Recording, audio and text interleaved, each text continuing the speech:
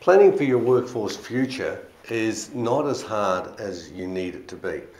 If you've watched a couple of these other videos on this website, you will have seen an organisation chart that looks something like this. And if I bring that up to the camera, you'll get a rough idea what I'm talking about. Now, this example here is actually quite a bad example because there's got a lot of red boxes there. And these red boxes are all indicating cost overhead. The blue boxes down here are the good things. The blue boxes are the ones that you want. Now, that's a typical organisation chart. But what I want to cover off on this little video today is about workforce planning. So the model I've got here behind me is about how we map out your workforce for your business in the months and years going ahead to make sure that you do have the staff coming on board and available when you actually need them. And you can do this really quite roughly on the back of a piece of paper. So what we're looking for is, where are you now? So that's where you develop the organisation chart for where you are currently now. And you look at that organisation chart with all of the roles and functions. Don't go into too much detail about it. Then you look at where do you want to be and map this out, let's say in 2 years' time. So in 2 years' time, where do you want to be? What sort of organisation would you like to have?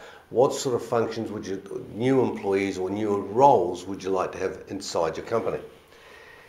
What we need to do then is map out the incumbents. So who currently are the current incumbents that you've got working in the company?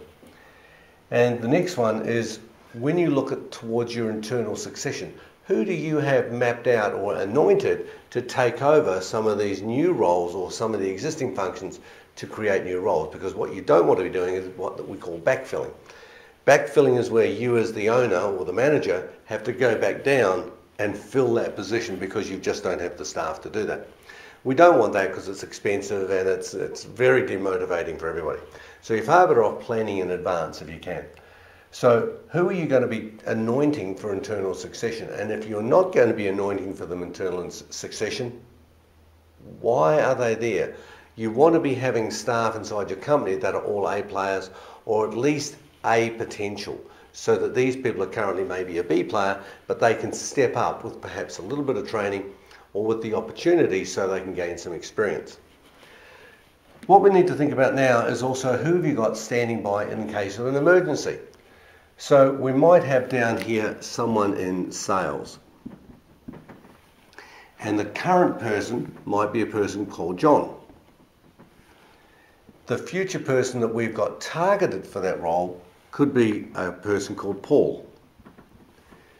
And now we have some other target people. We've got targets number 1, 2, and also an emergency category. We might turn around and say, right, well, we want John. John is the current person. The future person is going to be Paul. Then we might have George, who is sitting in the wings waiting on our virtual bench that he might be suitable to come on board.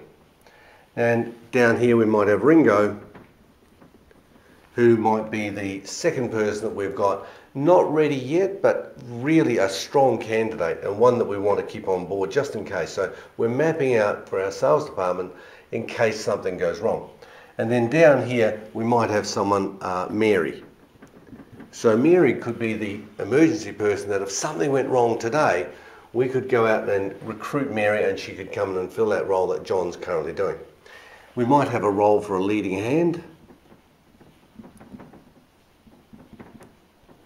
And we would have people in the current role, we'd have someone identified who could step up to there in the future and be the ideal candidate to replace that person in the current role that's doing the current leading hand. We might have the next person identified and the emergency person. If something hits the fan and something goes wrong, the person gets hit by a bus, then we've got somebody that could step up and to do that role straight away. We also might have our production. And we'll have some people identified for production in the current role. We've got somebody identified for the future and our standby people that are going to be ready and waiting if we decide not to get this new other person here in the future. We've got 2 other people waiting that could be groomed for that role. And then we also have somebody else that could set up, and that could be possibly internally, and they could step up and be promoted. And we just map out down here all of the other positions inside your company, and all of the people you've currently got filled into those roles. So this is a great little tool for workforce planning. It's different to the organisation chart. It's a tool that I've used with clients. If you have any questions, send me an email, send me your workforce planning chart if you would like me to have a look at it and provide some input. I wish you a lot of success with this tool.